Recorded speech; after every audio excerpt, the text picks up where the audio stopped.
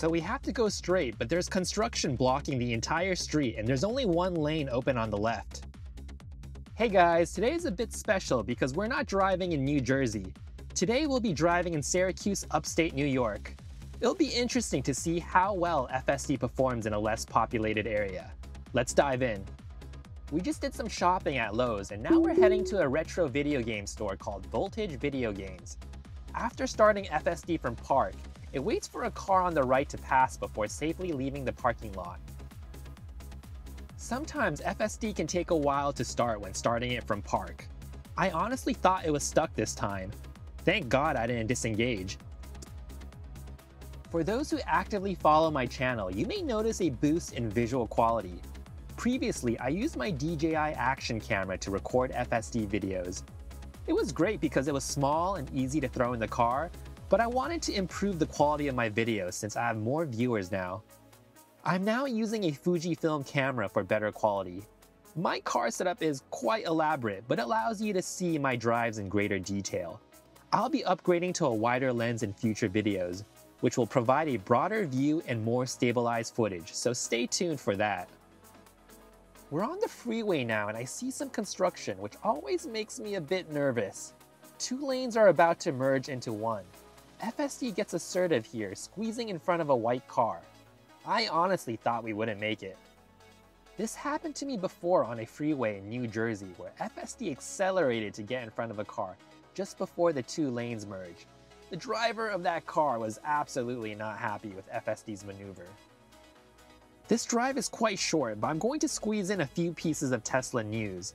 This isn't really news, but rather an observation from the Tesla community. It has been several months since the last FSD version. Fans are wondering if we'll get any more FSD updates before the Robotaxi launch in June. There are people who are in the early access program, but they signed an NDA, so we're not hearing much from them.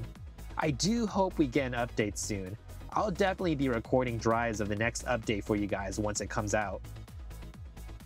It's Tesla earnings week, and I'm guessing it won't be great due to the ramp up of the new Model Y. However, Elon might shift the narrative of the earnings call by talking about how Tesla can improve the likelihood of success for the Robotaxi event in Austin. There were also hints from a prior earnings call about a new affordable model, but recent news from some outlets suggests it may be delayed. We also have a preview of retail and institutional investor questions that will be asked this week on the Q1 earnings call. There are quite a few, but I'm most interested in when unsupervised FSD will be released and what the highest risk items for the Robotaxi launch are, as well as how Tesla plans to address them.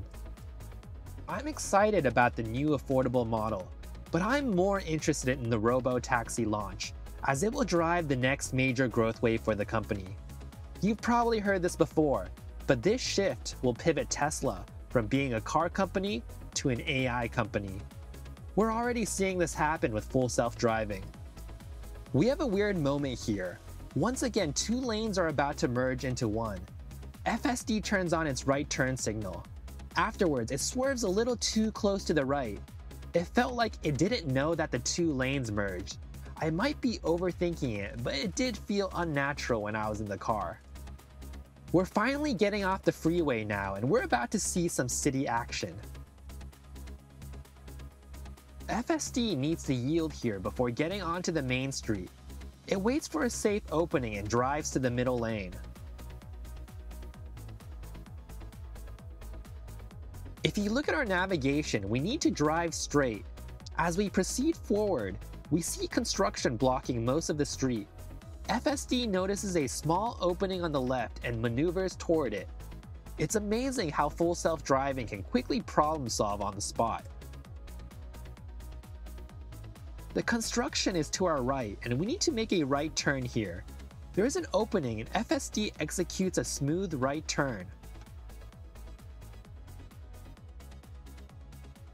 A car is also double parked right in front of us, but that's no problem.